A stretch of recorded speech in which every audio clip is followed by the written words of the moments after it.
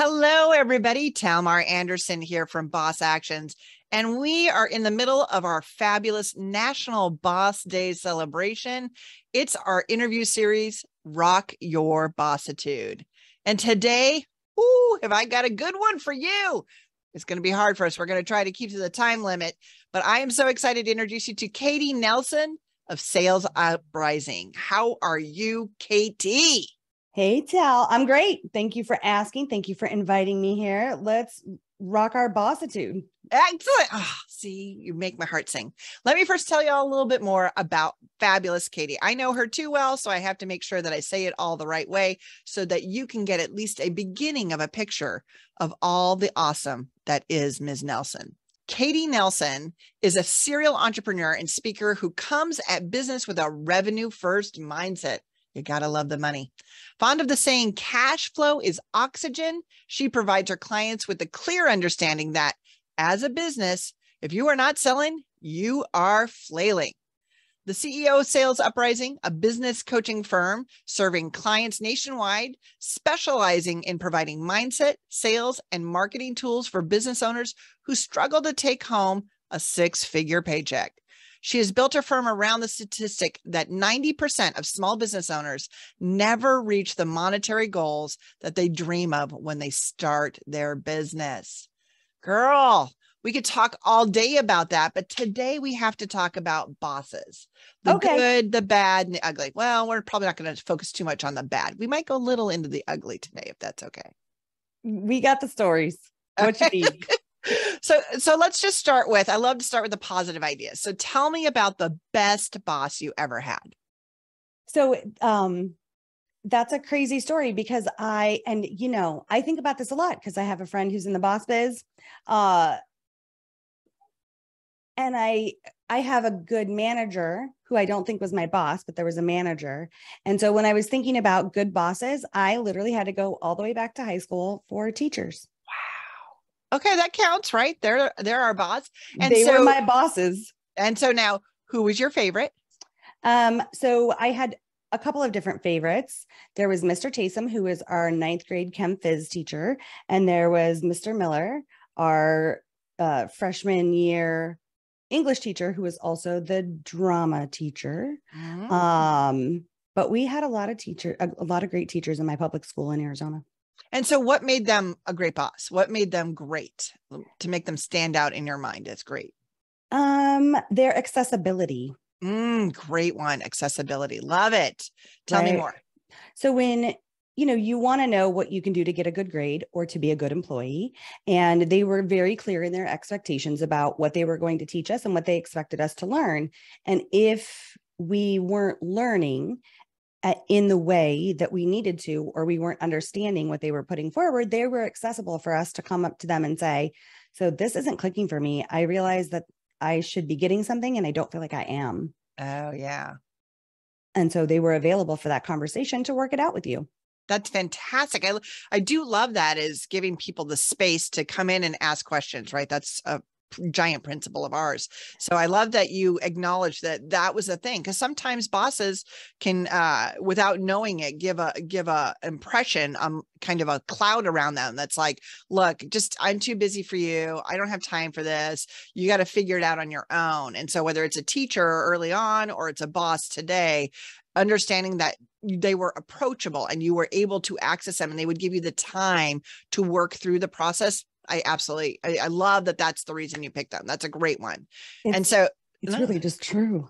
I know. Well, it is. And, we forget that creating space on our calendar so that the team can come to us and tell us they have problems, or they want our insight, or they, need a little extra tool or something. It's super important to make sure that they have what they need for their business, right? They're trying to grow your company. So give them what they want. That's time with you sometimes, right? Well, and not to dive too much into it, but the concept of, I've given you some training, so now you should know. Right. Not necessarily helpful. Everybody learns in different ways, right? So Absolutely. Say you've got 40 people in your training class, or 10 people in your training class, or you're training 3 new salespeople.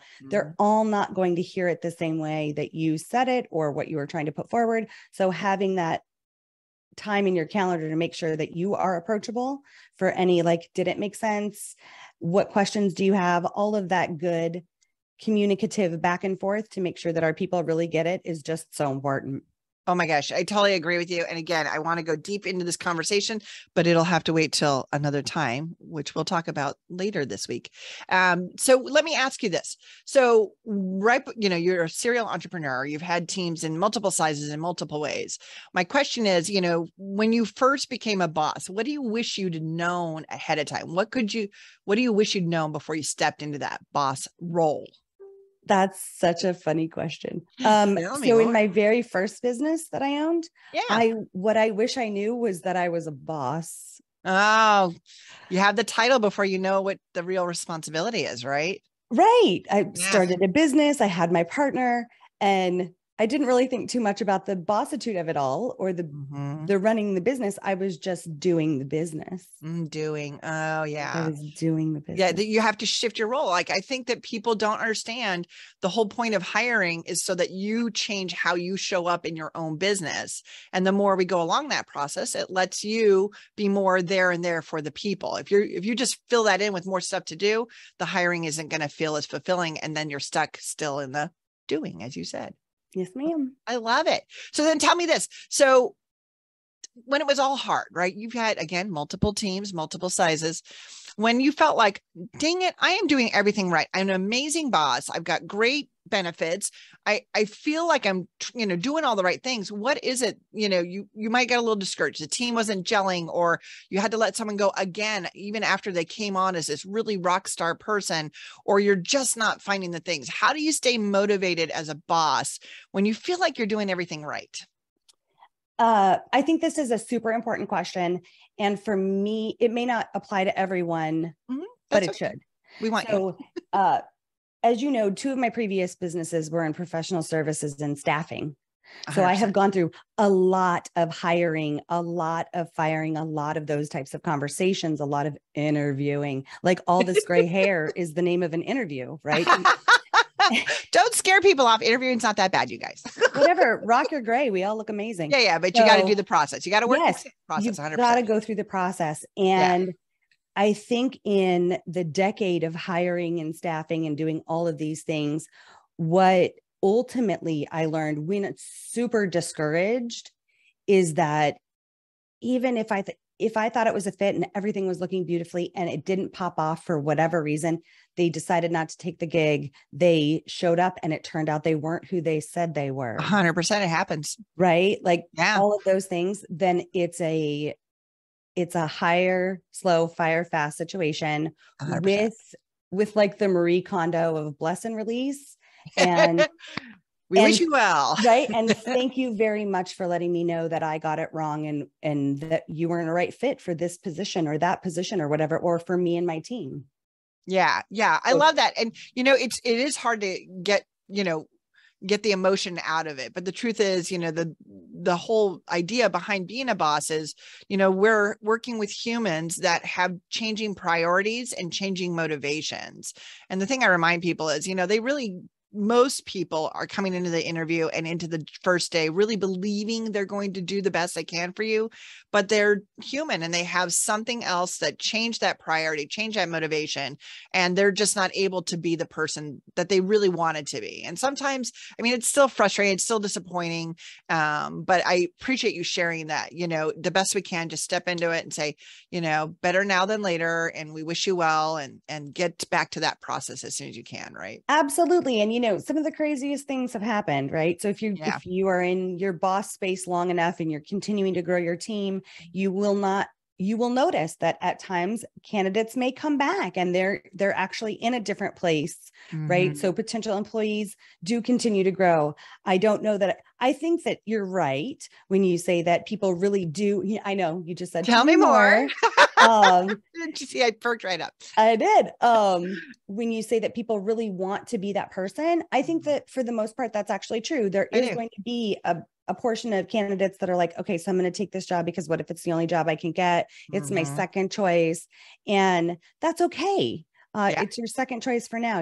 I've worked for, it's not odd for somebody to have the best first and third job, right? Yeah.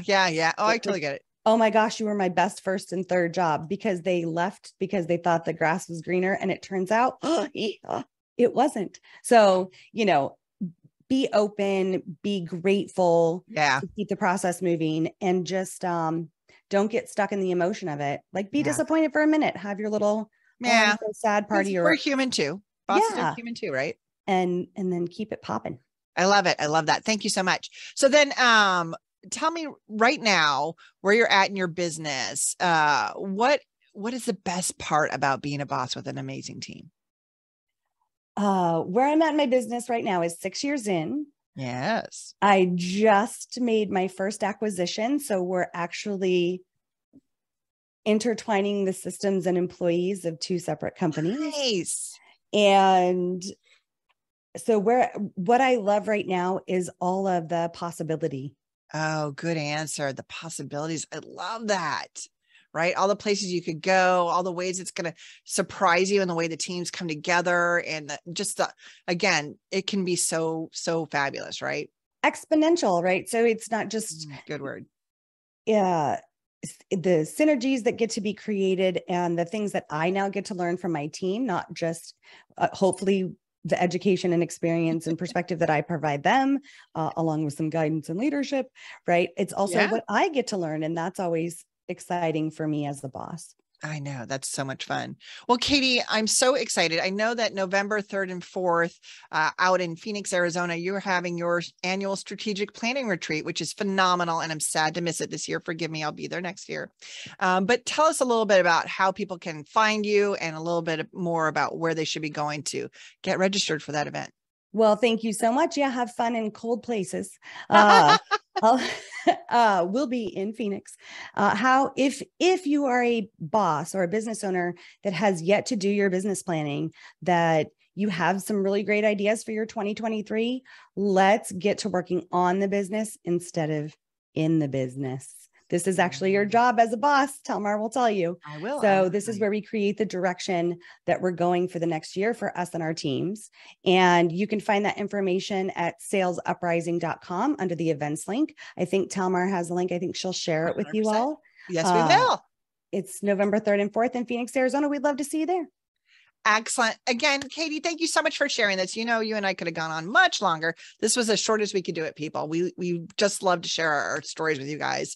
If you are excited about National Boss Day and celebrating the bosses and that you're stepping into and that you're working hard with, make sure to follow along with us. We've got a whole conversations with business owners turned CEO series. So check it out at rockyourbossitude.com. You can follow along. If you missed any of the other interviews, make sure that you check it out. We know, we see you, we know how much you're working, but remember, there's great bosses out there. You can step into that great boss role. And I promise you, it actually is easier when you do it the right way. All right, everybody. Thank you again, Katie. Boss on.